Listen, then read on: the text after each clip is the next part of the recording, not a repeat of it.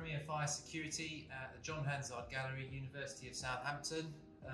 Chris, thank you for having us along today to witness the installation of 10 new Scorpion heads.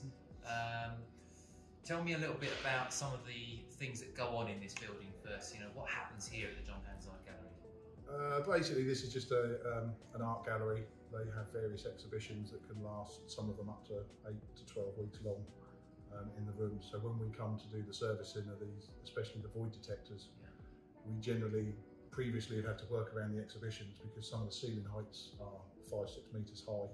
Wow. So we need scissor lifts, and obviously with some of the exhibitions in, we can't get in to service them because traditionally we just use Testify. Fine. And prior to installing the Scorpions, as you say, you had all sorts of challenges, I assume, with timing of when you can test, disruption to the things taking place here.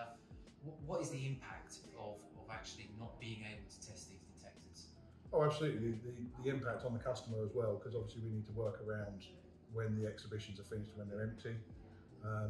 Especially sometimes they'll have glasswork and things in, so that's an added problem.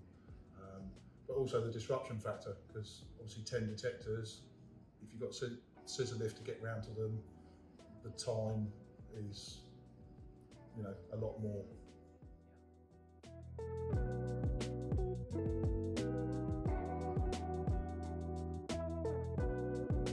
Chris, from a service and maintenance point of view, just tell me a little bit about the benefits that you find with Scorpion as opposed to traditional test methods when it comes to these hard-to-access detectors.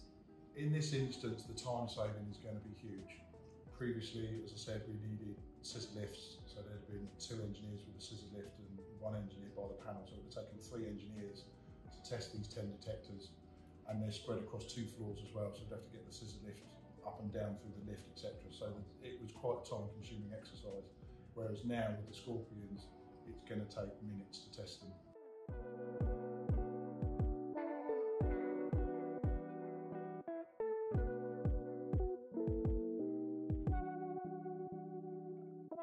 And lastly, Chris, tell me a little bit more about the university's plans in the future to roll out more Scorpion heads to simplify the test and maintenance of all campuses. The main area we're slowly working on now is the lift shafts. Over the course of time, we're going to slowly start integrating them into the lift shafts, because obviously, again, to service those detectors, we need the lift engineer as long as our own engineers, whereas with the Scorpion fitted, we can test it when we go there to do the initial servicing, and the time savings alone.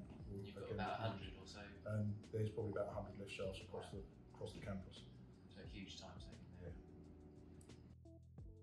Well, Chris, once again, thanks very much for your time and for having us here today. It's always great to see new projects for Scorpion being installed, and you're making great progress here.